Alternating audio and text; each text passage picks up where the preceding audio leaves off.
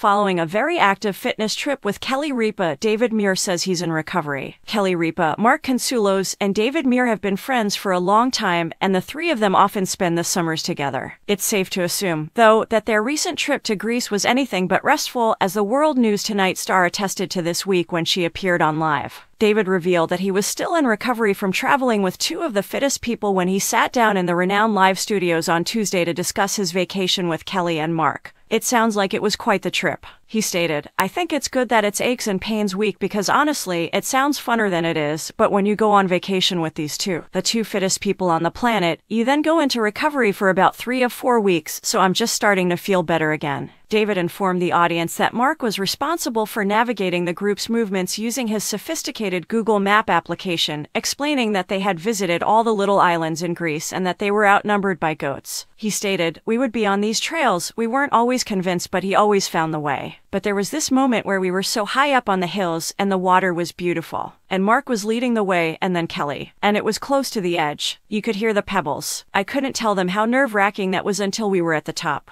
That was the biggest scare," David concluded. Luckily, all three of the popular ABC hosts lived to tell the tale and had great fun reliving their vacation adventures on the show.